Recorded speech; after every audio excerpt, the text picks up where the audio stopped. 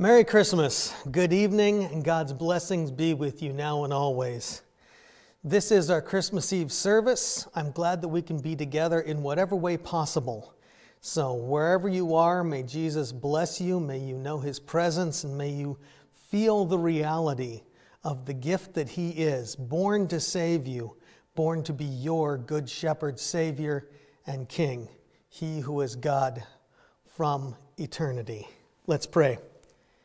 Lord Jesus, we thank you for this night. We thank you for this celebration. We thank you that so much of this world pauses what it is doing and on some level acknowledges that your birth means something. Lord, where it is being celebrated by your faithful, we pray that you would help them to celebrate truly and completely realizing your immense meaning and your immense love. Lord, where it is people who are just doing lip service to a festival, we pray that their hearts would be softened to where they would hear the truth and know you and come to know you better. Help people to seek you out and find the great gift that you are. Help people who are even not celebrating you to find you and to be found in you, saved as your beloved. Thank you that you come to us wherever we are at. Thank you that we receive you meekly, and we know that you are there with us. And we thank you for that great gift, especially in times where we are feeling so cut off from what we are most used to. Thank you for your love most of all, we pray in your name. Amen. Genesis chapter 3, verses 14 through 19. So the Lord God said to the serpent, "Because you have done this, cursed are you above all the livestock and all the wild animals. You will crawl on your belly, and you will eat dust all the days of your life. I will put enmity between you and the woman, and between your offspring and hers. He will crush your head, and you will strike his heel." To the woman he said, "I will greatly increase your pains in childbearing. With pain you will give birth to children. Your desire will be for your husband, and he will rule over you." To Adam he said, "Because you listened to your wife and ate from the tree about which I commanded you, you must not eat of it. Cursed is the ground because of you. Through painful toil you will eat of it all the days of your life. It will produce thorns and thistles for you, and you will eat the plants of the field. By the sweat of your brow you will eat your food until you return to the ground, since from it you were taken. For dust you are, and to dust you will return." From Isaiah chapter 7, verses 10 through 14. Again the Lord spoke to Ahaz, "Ask the Lord your God for a sign, whether in the deepest depths or in the highest heights." But Ahaz said, "I will not ask, I will not put the Lord to the test." Then Isaiah said, "Hear now, you house of David. Is it not enough to try the patience of men? Will you try the patience of my God also? Therefore the Lord himself will give you a sign. The virgin will be with child, and will give birth to a son, and will call him Emmanuel." O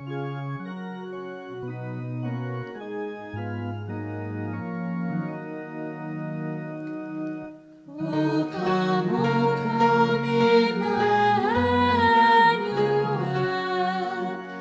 and ransom captive Israel, that mourns in holy exile until the Son of God appear. Rejoice, rejoice, Emmanuel shall come to thee, O Israel. O come, thou rod of Jesse, free thine own from Satan's tyranny. From depths of hell thy people save, and give them victory o'er the grave. Rejoice, rejoice, Emmanuel shall come to thee, O Israel.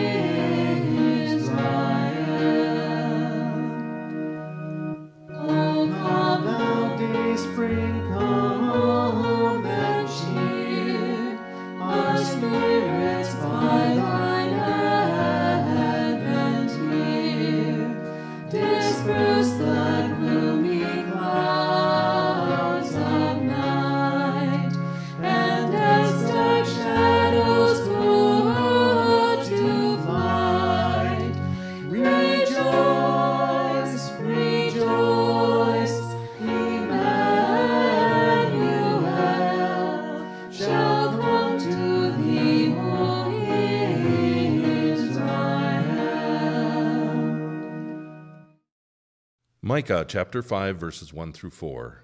Marshal your troops, O city of troops, for a siege is laid against us. They will strike Israel's ruler on the cheek with a rod. But you, Bethlehem Ephrathah, though you are small among the clans of Judah, out of you will come for me one who will be ruler over Israel, whose origins are from old, from ancient times. Therefore Israel will be abandoned until the time when she who is in labor gives birth, and the rest of his brothers return to join the Israelites. He will stand and shepherd his flock in the strength of the Lord, in the majesty of the name of the Lord his God. And they will live securely, for then his greatness will reach to the ends of the earth. Luke 2, verses 1 through 7. In those days, Caesar Augustus issued a decree that a census should be taken of the entire Roman world. This was the first census that took place while Quirinius was governor of Syria. And everyone went to his own town to register. So Joseph also went up from the town of Nazareth in Galilee to Judea, to Bethlehem, the town of David, because he belonged to the house and line of David. He went there to register with Mary, who was pledged to be married to him and was expecting a child. While they were there, the time came for the baby to be born. And she gave birth to her firstborn, a son. She wrapped him in cloths and placed him in a manger, because there was no room for them in the inn.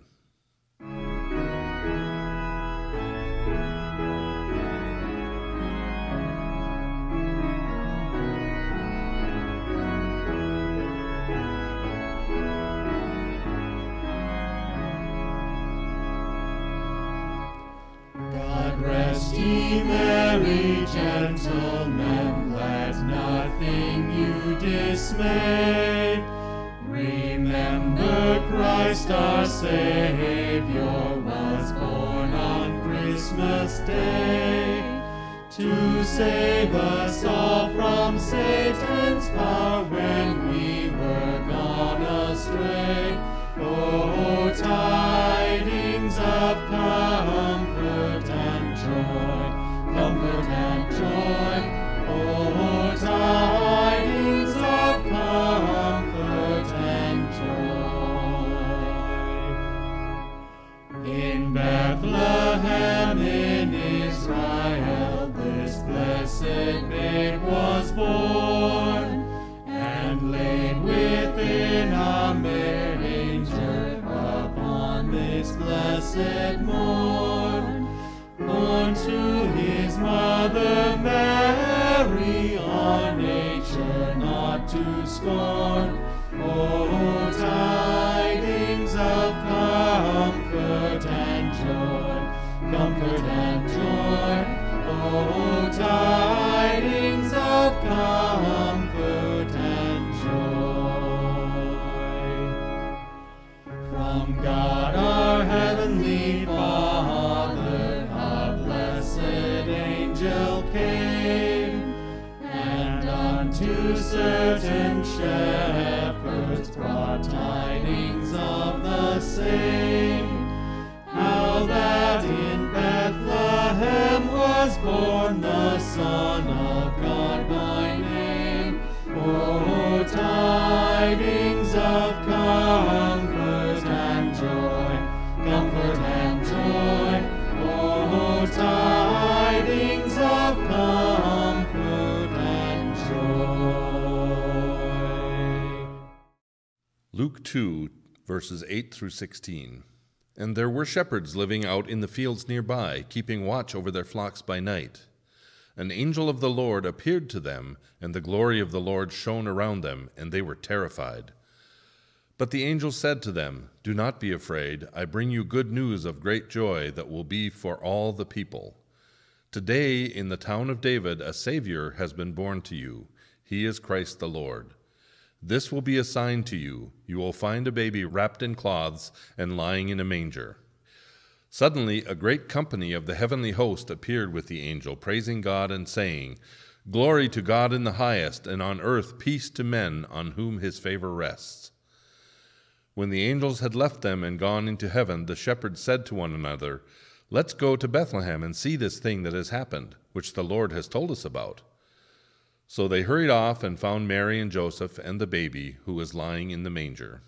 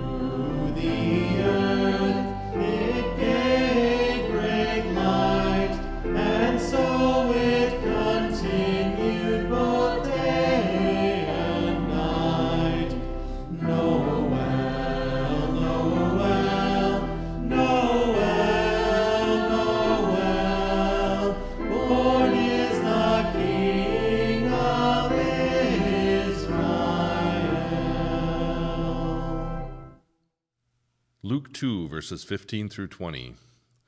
When the angels had left them and gone into heaven, the shepherds said to one another, "Let's go to Bethlehem and see this thing that has happened, which the Lord has told us about." So they hurried off and found Mary and Joseph and the baby who was lying in the manger.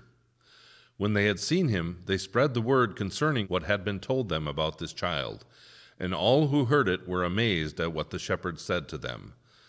But Mary treasured up all these things and pondered them in her heart. The shepherds returned, glorifying and praising God for all the things they had heard and seen, which were just as they had been told.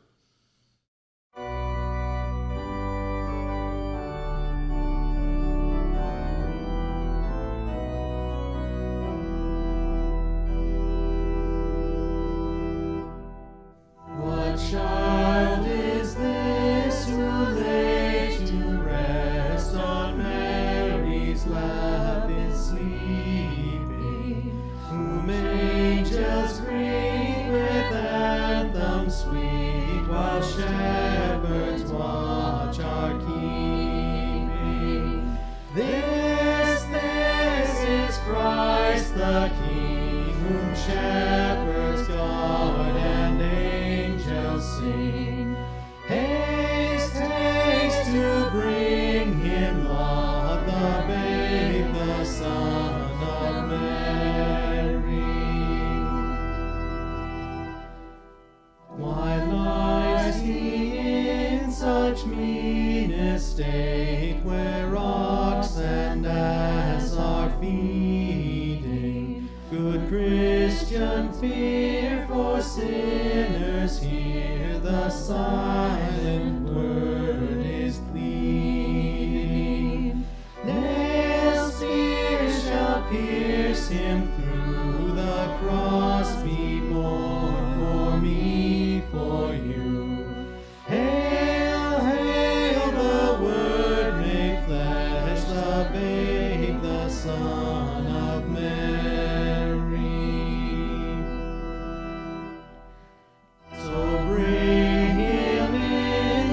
Gold and myrrh, come peasant king to own him. The King of kings salvation brings, let loving hearts enthrone him.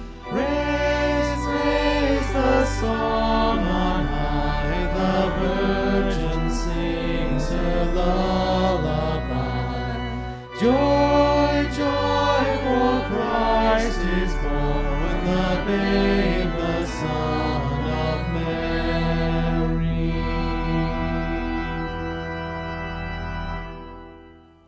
Lord Jesus, as we move into looking at the gift and the wonder of Christmas, I pray that you would help us as we have listened to the Scriptures to be grounded in your Scriptures. Holy Spirit, we pray that you would draw us closer to you.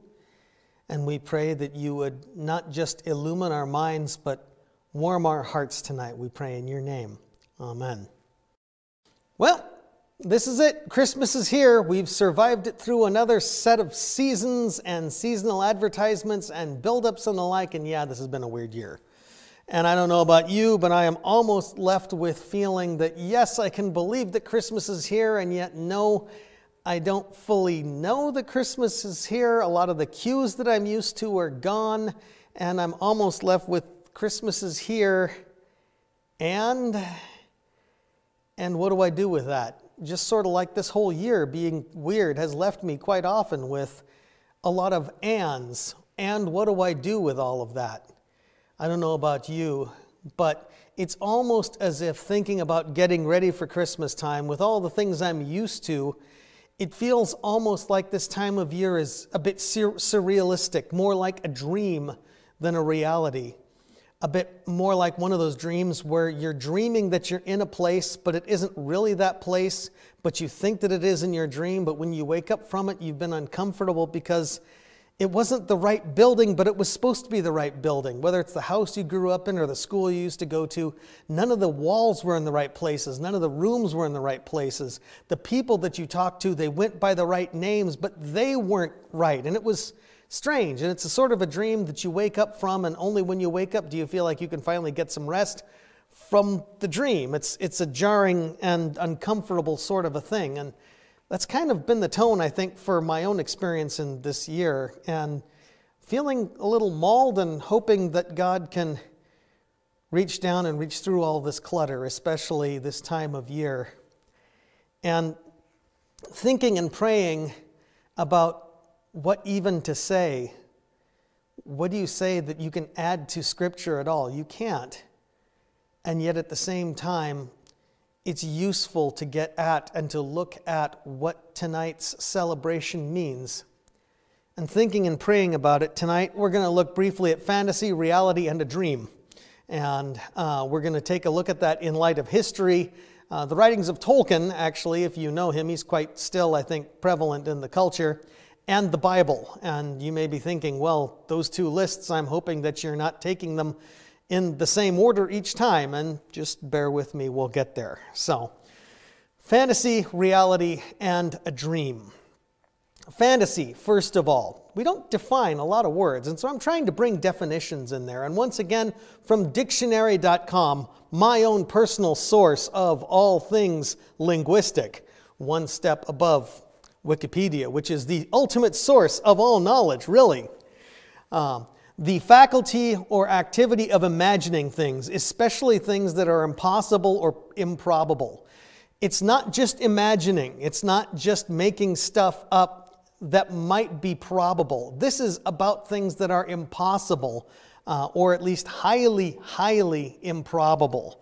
And this is an important thing to bear in mind, because every invention, every new idea, everything that we have made that has never been made before or done that has never been done before has come from our imagination first. Whether it's something as imaginative as a car or something imaginative as a pink horse that some kid came up with. Why not a pink horse? I don't know. I find that thought kind of disturbing because I don't really care for the color pink too terribly well, but then I don't really care for horses terribly well, so I suppose it's not as disturbing as I might initially think. Or even just as simple as the wearing of fig leaves, because when man suddenly realized, I'm kind of uncovered and exposed, what if those leaves were over here and I have a covering, right? This is invention using imagination. And so not all things imaginary are fantasy.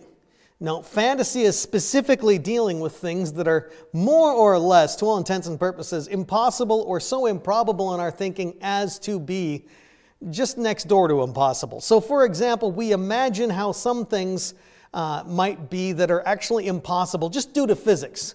And M.C. Escher does a really good job of coming up with, or did a very good job rather, of coming up with impossible scapes where you have different planes of up and down all the way through them, and physically impossible, right? You look at that and it just plays with your head. It's kind of fun that it plays with your head because it is in fact an impossibility.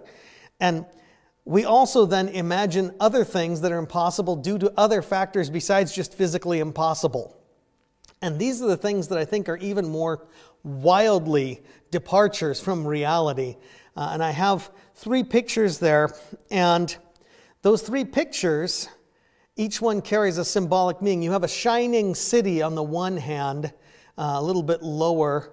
That shining city is, of course, what we keep imagining our cities are going to be as we build them, and what our great hopes are going to be as we build them. And we dreamed, especially 50 years ago and 60 years ago, of alabaster cities that gleam and are utopian and paradisical, looking great, looking amazing. And we also have dreamed great dreams over the past, again, 50 to 60 years at least, of one day humanity uniting and setting aside all of its conflict, because we're really going to progress past all of that, and we are going to go build, and that's a picture of someone's imaginative idea of a space colony looking out beyond the surface of some planet somewhere out there, because the goal is, of course, one united humanity that no longer focuses on conflict with each other, is going to be out there in some utopian dream, colonizing the galaxy, colonizing the universe even. And what's going to make all of this happen is the assumption that we're just getting better over time. That in fact, we are seeing progress. And there's even a group of people who call themselves progressives, who are thinking that we are just making society progress further and further along.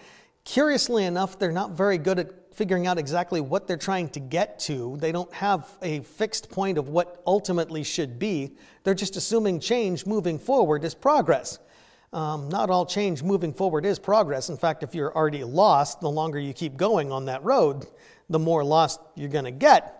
But there's this myth that the longer people are around doing stuff, we're just going to keep getting better and better. And I will say to you, I believe that shining cities that don't have people who refuse to work, that don't have people who are caught in vice, that don't have people who are getting caught up in preying on other people, shining cities of that kind where there is no want, where everyone is put to good use and everyone happily and industriously works for the good of advancing everyone forward, and shining space colonies that have that same sort of a hope, and all of these dreams and all these wonderful things, this, I believe, is more impossible than M.C. Escher ever drew.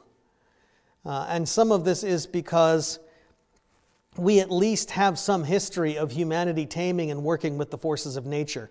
We've had successes taming and working with the forces of nature. If we ever figure out how to tame and manipulate the forces of gravity, M.C. Escher's pictures like this one might actually be somewhat real or somewhat possible. You just end up having different up and down gravity senses going on in different parts of that structure there.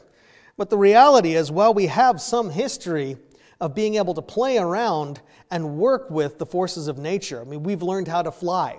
We've learned how to fly really well. We've learned how to get things to keep falling at the earth and missing the earth perpetually, because that's all an orbit is, falling down and missing over and over constantly, right? We have history of taming and working with the forces of nature. But humanity keeps running into the same problems and the same foibles and the same frailties that it has as long as we've been writing stuff down, at least. Progress is the greatest fantasy humanity has ever latched onto. Don't take my word for it. Spend some time reading the writings of the Romans and the Greeks. Why is it that their great tragedies still make sense to us today? And their tragedies do make sense today. They deal with problems of people having too much pride, or people pursuing the wrong sorts of pleasures, or people becoming corrupt, or people not understanding someone and not giving them their space. All of these themes are quite relevant to us today as we read the classics. Why? Because we're still struggling with and dealing with the exact same problems. We haven't progressed. We haven't done much of anything except continue to go along with changes in the backdrop and changes in the toys. And if the backdrop and the toys haven't changed, then what I will tell you is much of what people would call for is looking towards a greater reality, and this time we'll make it happen. Just put us in power and let us pursue this agenda, because we are where progress really is. This is fantasy. This is delusional fantasy. This is the insanity of continuing over and over again to do the same sorts of things and trying to expect different results. And if that seems to be fantastic, then interestingly enough, I'm then going to talk about reality as perhaps viewed or presented to us from one of the better known fantasy writers of the 20th century, J.R.R. Tolkien. Now don't worry, tonight's about Jesus, really, and J.R.R. Tolkien would be in favor of tonight being about Jesus because he was a Christian fantasy writer. But he's very, very good in his fantasy, that is to say, in the writings that he wrote down, that were fiction, of getting at a certain reality. And many of you perhaps have seen the Middle-earth movies, at least, based on Tolkien's stories. The plot goes along these lines. Good people find an evil ring tied to an evil power. They can't use the power of the ring because it's evil and will just make evil happen. So they go to great efforts and sacrifices to destroy the ring. And with the destruction of the ring, the evil power is undone. And with the evil power gone, some of those people who had fought remain scarred. Most went on to live happily ever after because the threat is gone and it's never more going to resurface. Now, this sounds comfortable. This sounds familiar. This sounds even like just a good fairy tale, whether or not you know J.R.R. Tolkien. And the reality is that yes, this does sound like a good fairy tale. This is also not the story that Tolkien told, if you read his books. Not in the least bit. In fact, this is what Hollywood took and turned his story into, because it's more satisfying to us, because we want a story that's going to fit the myth of progress, right? Here's where we had a problem, and here's how we got over the problem, and now the problem's done, and life is better, and we're moving forward into better times. This gives you a happily ever after ending that Tolkien didn't actually intend people to have. The story that Tolkien told was that the evil that the people dealt with in the books, there was an evil before that evil, and it was pushed back by the people of the earth and by others, but it wasn't destroyed. They couldn't get rid of it. The best they could do was push it back, and it came back, if anything, slightly stronger. There was an evil that was dealt with in the stories, and it was pushed back again by the people of the earth. But if you read his ending of the story, you realize evil isn't entirely gone. It's just pushed way back for a time. And there will be, if you read and understand where he's going with this story, there will be evil that comes and threatens the world again. And it may be pushed back by the people of the earth, but it keeps coming back. And the principle going on there is, as it keeps coming back over and over again, evil comes back a little bit stronger than the last time, and good seems to decay and tire out and get weaker over time. And between these two, Tolkien had a very pessimistic outlook that effectively in the stories, evil is eventually going to come back in a way that's going to be overwhelming and it's going to destroy the world.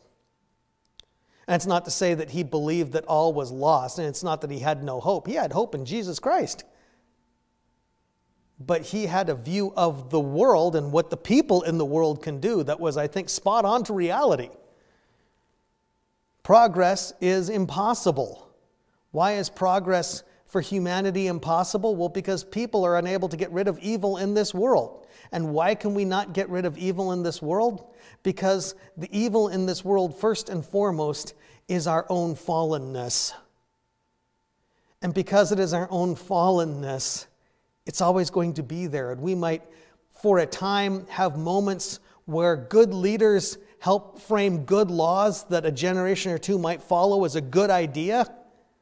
But over time, that unravels. And over time, generations rise up, and increasingly you get more and more people who are aware of the rules. They sort of know what they're there for, but they'd really rather follow their own pleasures instead. Or they get bored with the old rules and they want novelty. Or insert whatever justifications they give, whether they just want to see violence and so they take part in some good-sounding but hopelessly misguided crusade to try and change things. Whatever it is, that fallen nature leads to destruction. And we have a tendency to build up, sometimes by coercion, sometimes by corruption, and then the coercion and the corruption, if they weren't there before, they show up in those who've been given power and given money to run. We've seen that as well. A big bill gets sent through Congress, no time to even look at it, no time to even think about it. Is there corruption going on? Yeah, there is. I'm not even going to say what parts of it I think are corrupt. But the human frailty is there, and it will continue to be there. And shining cities and space colonies and all the other things we might hope for, the utopia that we would most want to bring about, they're always going to fail. They're always going to become eventually run down, worn down cities with people who are caught in vice and with bad parts of town where, generally speaking, you find more people who are inclined to prey on you starting to congregate, and then it spreads from there. Why? Because they keep bringing the same evil with them. And we could go to the farthest reaches of the universe and plant a colony with just 2 people. And within a few generations, we would start to see that same problem develop, if we didn't see that same problem develop just in how those 2 people struggle to get along. Because this is our reality. And it's a bleak one. It's a harsh one. We are hooked on wanting utopia, but we cannot have it. We will not get it. Not not by anything we might do.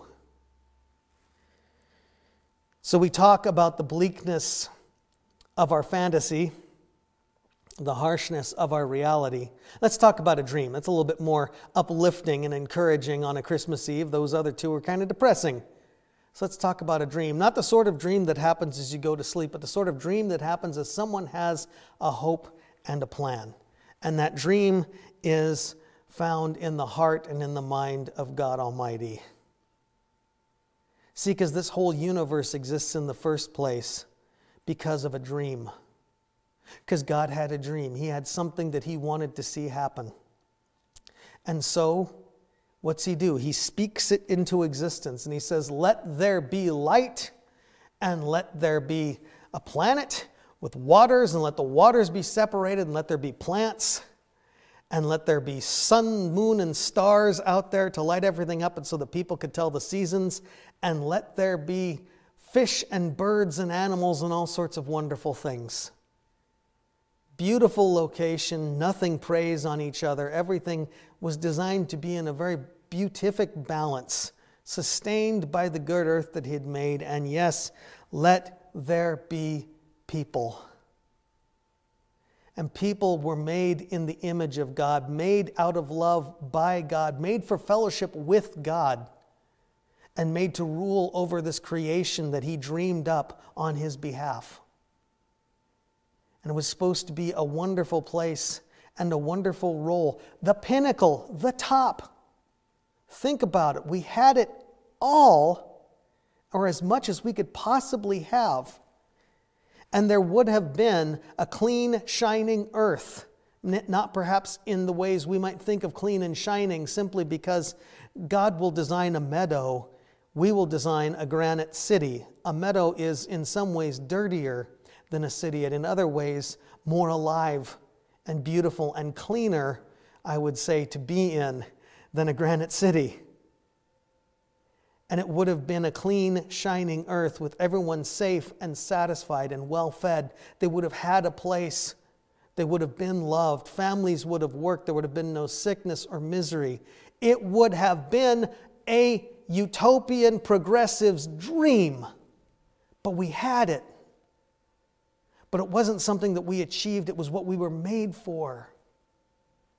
Having been made for it, who knows? We might have even moved out into the cosmos by God's direct assistance. Hard to say. Space is vast. Who knows what God would have had for us to do in this creation? What do I know? We exchanged paradise that was from God for having it our way, and then we spent the last 4,000 years since the fall fantasizing that we can have paradise, doing it our way instead of doing it His way. That doesn't work. And it's been breaking down and corrupt and rotting because we introduced breaking down and rottenness and corruption. And that's the way it has been.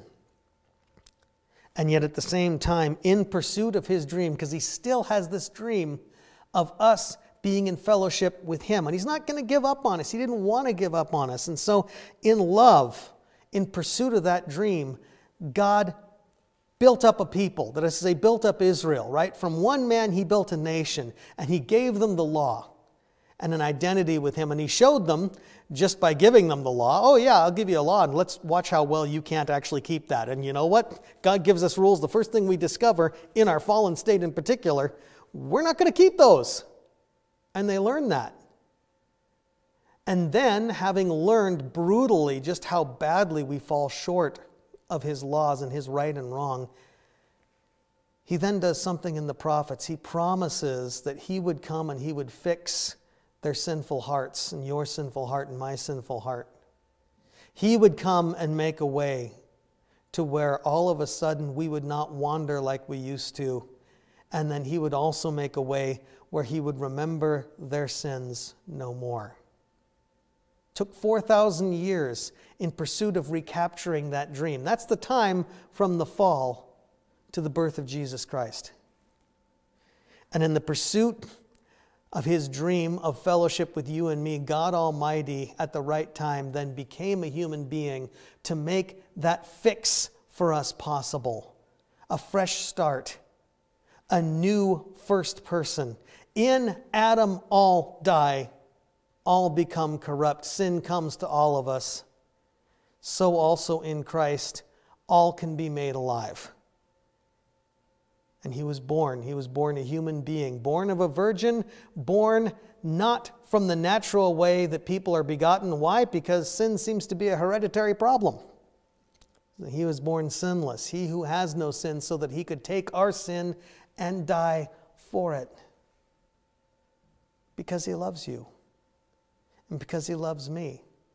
And he announced his birth through angels to shepherds, and through signs and revelations we do not fully understand, to the Magi.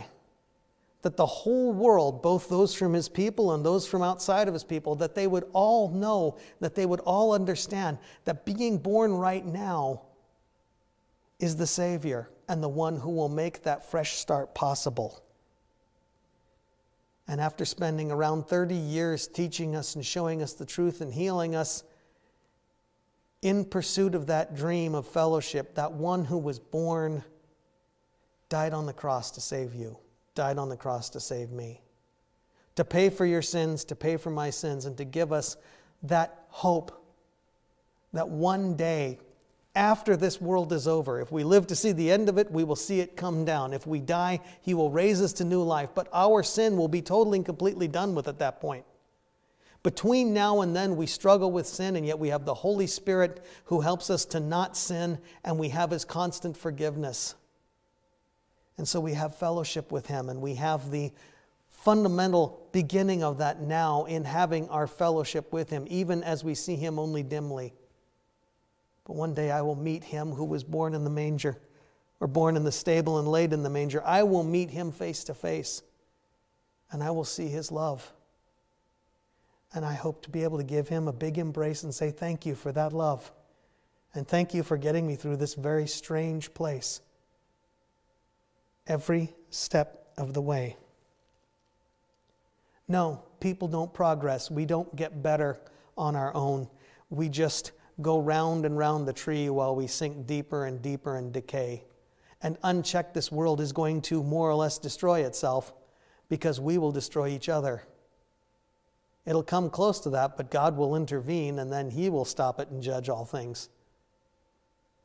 People do not progress, but Jesus was born to bring you and me to a better goal, which is not a better goal than what we started with, but which is bringing us back to what we were made to be. Forgiven of sin, spotless, and living in love and in fellowship with him and with one another. And that's no fantasy, that's a great hope. And I will tell you this, tonight, if you are cut off from your family, if you are cut off from your traditions, if you're not able to do what you're used to, I'm with you. But if you are in Christ Jesus tonight, you are living in the culmination of 6,000 years. It's been 2,000 years more or less since Jesus' birth. So, around 6,000 years of God's dream unfolding. 6,000 years, biblically speaking, since the start of it all. God's dream is unfolding, and that dream is that you could be his for always and that he could be yours for always. And if there's loneliness and a sense of emptiness at what you don't have because of the traditional things and people you'd love to be with, realize the great wonder that he has filled in giving you himself. And live in the great wonder that he has given you in giving you himself and forgiving your sins and making you his. And while you find yourself, if you find yourself cut off and wishing things were different, I will tell you this. I don't understand what 2020 has been, and I don't understand what 2021 will be. I think that probably one day when the Lord brings us to that better place, we will look back on all of this and wonder just how unreal it all was. But in the midst of this unreality that we have to live in and walk through, every time that you find yourself feeling alone and feeling the decay of it all crushing in, every time you wince at the insanity of people swearing that this time we will make a brighter tomorrow on our own. God has managed, of course, to turn things around time and again and push things back time and again, but it's really only been by the mercy and grace of God. But when you find all of this crushing in, let me remind you of this promise that's true now and true beyond now. Every time that you find yourself alone, we misquote this verse. We use this verse as an evangelistic tool, but this is a verse given to God's church and given to His people, and so I give it to you now. Jesus' words to His church, "Here I am. Feeling lonely, feeling cut off, here I am. I stand at the door and I knock. I am here. If anyone hears my voice and opens the door, I will come in and eat with him and he with me, and we will have fellowship." Every time that you need Him, He is there. Really. Look to His Word, turn to Him in prayer, and realize and trust the fact that if you will simply prayerfully give Him the time, spend time in the Word, He is there with you. You will be in fellowship with Him. And if your feelings don't perfectly line up with that, give them time. Feelings are incredibly volatile. But even if you don't feel His presence, He is there because He keeps His word. Live in that promise. Be comforted in that great promise. Merry Christmas. It's more than a beautiful story. It's His beautiful reality for you. Jesus Christ born, God Almighty become a human being, born to live, to die, to save and forgive you, to raise you to new life in Him. Live in the gift of His presence and celebrate it. Let's pray. Lord Jesus, thank You that You love us, and thank You that You have continued to reach out to us and to keep us. Lord, I pray for each heart that might be feeling a little hollow and a little empty, that You would help us to receive Your love, to remember Your love, and to turn to You and Your love and say, thank You. Thank You for being born for me. Thank You for living in me.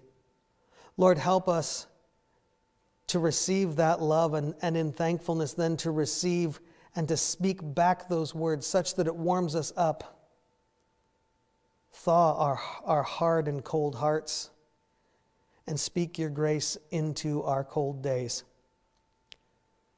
Thank You that You have got us through this year.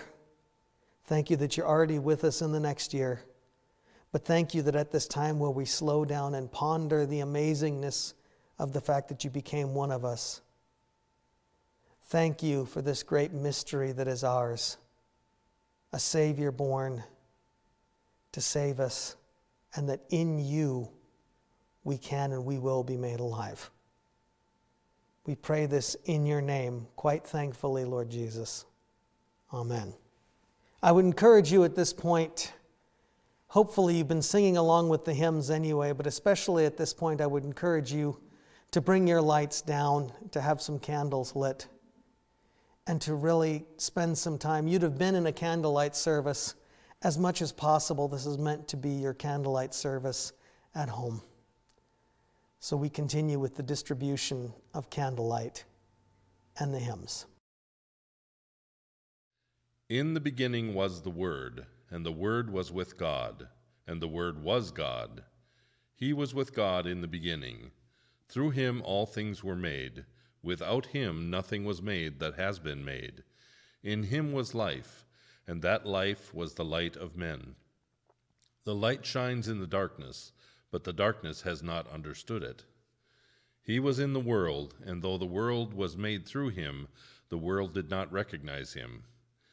He came to that which was His own, but His own did not receive Him. Yet to all who received Him, to those who believed in His name, He gave the right to become children of God. Children born not of natural descent, nor of human decision or a husband's will, but born of God. The Word became flesh and made His dwelling among us. We have seen his glory, the glory of the one and only, who came from the Father, full of grace and truth. From the fullness of his grace, we have all received one blessing after another.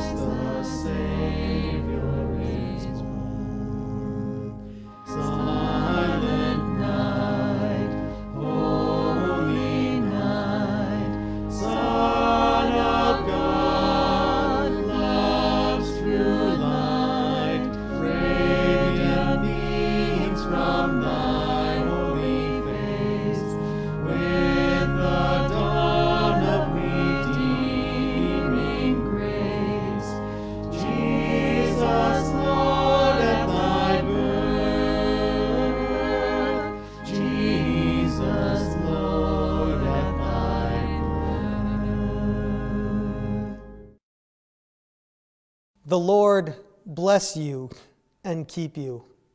The Lord make his face shine on you and be gracious unto you. The Lord lift up his countenance upon you and give you his peace. In the name of the Father, Son, and Holy Spirit. Amen. Our closing hymn is Joy to the World, and I would encourage you to enjoy whatever mood you have set in your house and maybe have further music on as appropriate beyond this, or however you go on to celebrate it. But celebrate it knowing the great joy that is ours because Jesus Christ was born to save us, and the great joy that will be ours when Jesus Christ comes back to take us to be with him. Joy to the world. Merry Christmas. God bless.